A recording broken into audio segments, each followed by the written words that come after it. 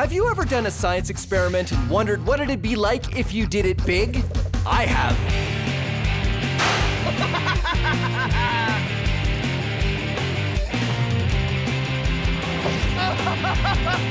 Yeah! My name is Phil, and I take your everyday science experiments and do them big. This is Science Max, Experiments at Large. Science Max! Taking something flimsy and making something strong. Whoa, pasta bridge! We build things out of pasta, sand, and paper to show how you can use science to make something strong out of something weak. Dry sand, wet sand, science sand. It's all how you build it. Today on Science Max, Experiments at Large. Oh, hi, Science Maximites. Have you ever been eating pasta and wondered, what could I build with this? Could I build something that could hold an impressive amount of weight? Well, I have, and that's what we're gonna do today on Science Max Experiments at Large. But we're not gonna use cooked pasta because it's too delicious. We're gonna use uncooked pasta, which is less delicious, but it's great for building. We're gonna make a pasta bridge. Here's how you do it. First, you wanna start with a plan.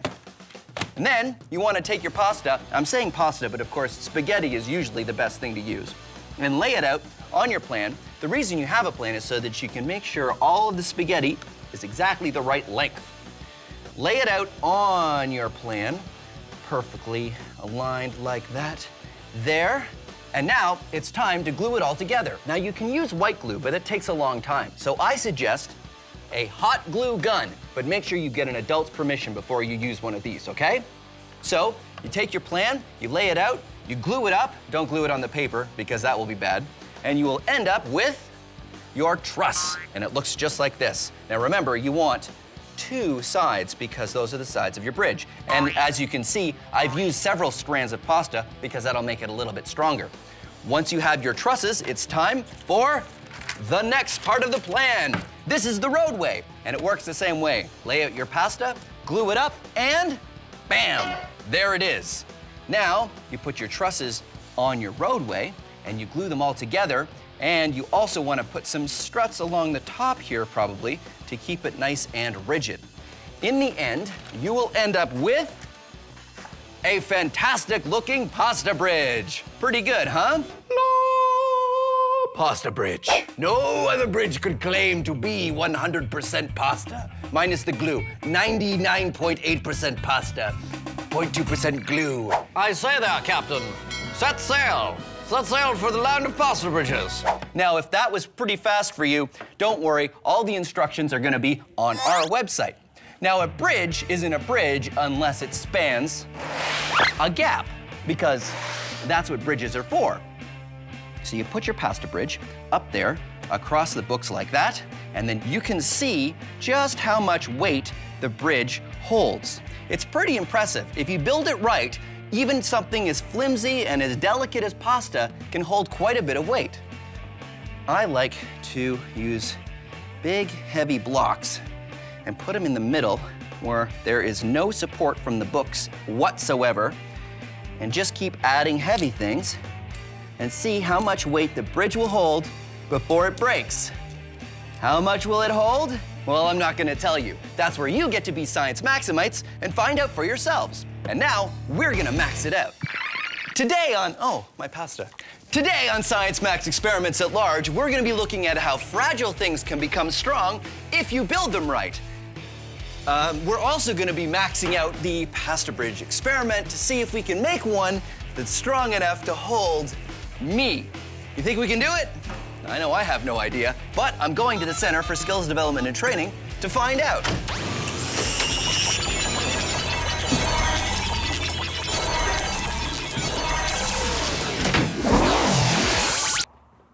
Oh, hey, Kyle. Phil. How you doing? Great, thanks. Awesome. This is Kyle. He's got a master's in civil engineering. Did you want some pasta? I'm good. I can go back and get some more. Really, I'm good. Okay. So what does a civil engineer do? Well, a civil engineer builds the world around us. Talk about our homes, keeping us warm in the winter, our roads, hey, even our bridges. Bridges, that's fantastic, because that's what I need your help with. I want to max out the pasta bridge. Awesome. I want to make one big enough that I can walk across it. Okay, that's never been done before. I know, right? You think we can do it? We're gonna need a lot of help to do that. We don't need help. All we need is a lot of pasta, which I have. Ha-ha! Nice. What do you say? Yeah, let's give it a shot. Okay, we'll give it a shot. Why don't we just take some to start, and then...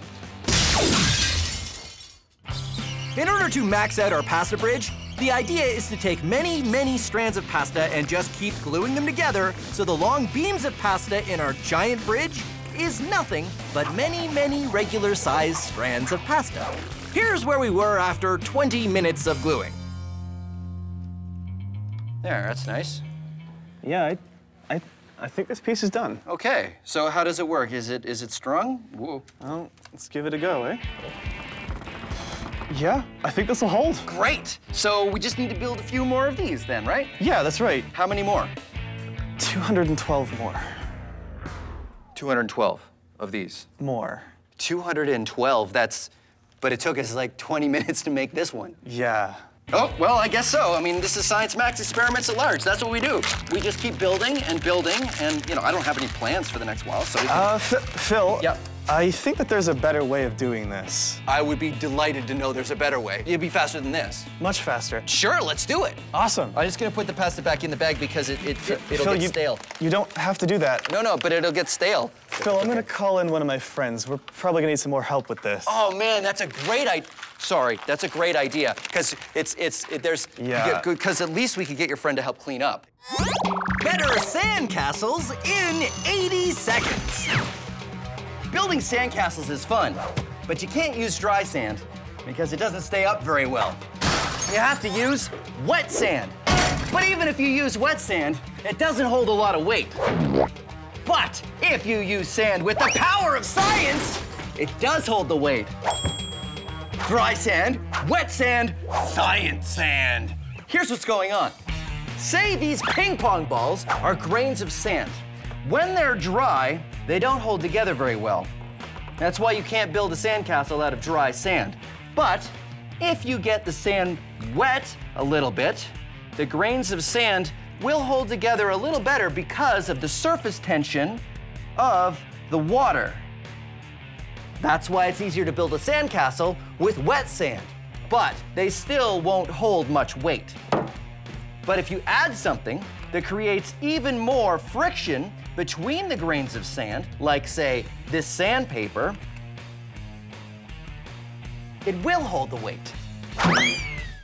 So here's what you do. Take window screen and cut it into circles. Make sure you get an adult's permission first, okay? Deal? Put in a layer of sand, pack it down, and put in a circle of window screen. And a layer of sand, pack it down, circle of window screen. Then, you guessed it, layer of sand, pack it down, circle of window screen. The window screens are gonna add more friction between the grains of sand and will make your sandcastle strong. Strong with the power of science. And then, you can put lots of weight on it.